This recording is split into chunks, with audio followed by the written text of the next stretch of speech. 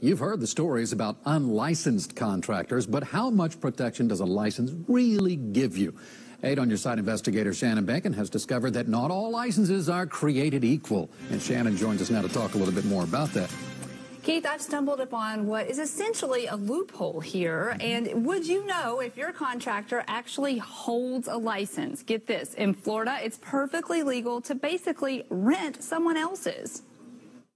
If you own a home, you may eventually need to hire a contractor.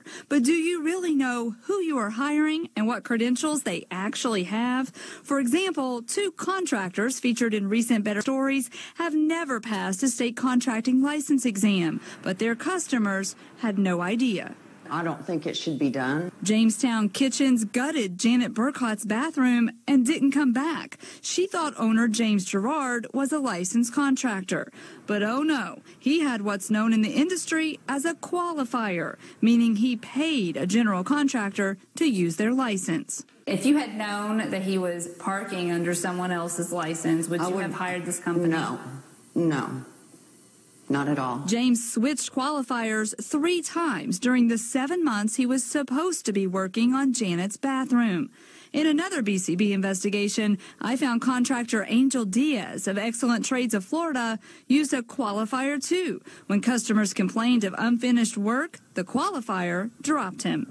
So I'm on your side to show you how to check out your contractor for yourself. On the state's licensing website, click Verify a License, then search by name. Look for the type of license your contractor has. And this is important. If they have a qualifier, that name will be listed here.